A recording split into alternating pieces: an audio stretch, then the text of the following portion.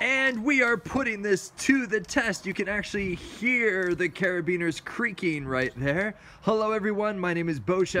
I am a top-rated Amazon.com reviewer. These are my daughters Lucy and Penny. And this little hammock I did get off of Amazon. They do have a few similar type hammocks like this. I used an exact hammock like this, only it was blue, in Sierra Leone, West Africa.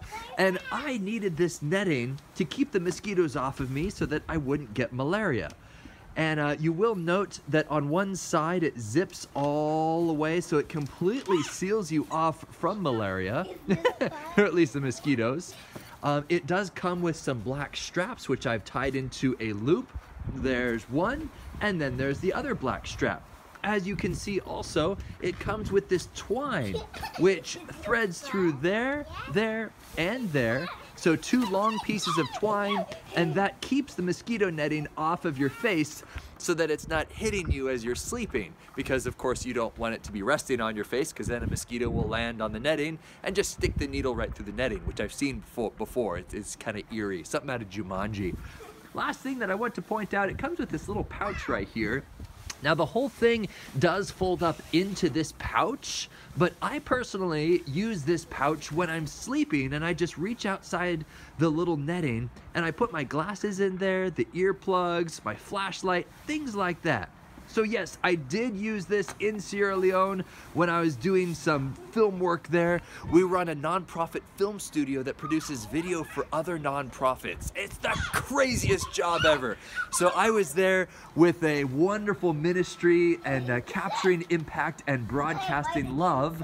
And yeah, I did not get malaria. So throughout the course of this review, as you see, Lucy and Penny have been trying to break it, and so far it has not ripped.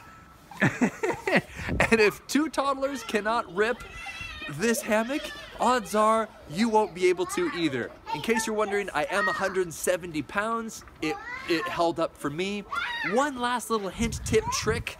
When you string this thing up, don't string it up too tightly, because if it's too tight, it's gonna like basically curl your shoulders in. You want it to be somewhat loose, but not too loose. Yes, there's a whole subculture of hammocking devoted to camping with your hammock. And go have fun. There's amazing people out there who will guide you as to how you can get a nice, comfortable night's sleep with your hammock. Now, I'm going to go unzip this now and release them, even though they look like they're having a fine time. Oh, it does look like it's slowly going down. I don't think I tied that tight enough. I'm gonna go rearrange that guy. So that's it. I hope that this small little demonstration is helpful in determining whether or not this tent hammock is right for you. My name is Beau, and I will see you around the world, in Africa, or on Amazon.com. You're wearing, and there are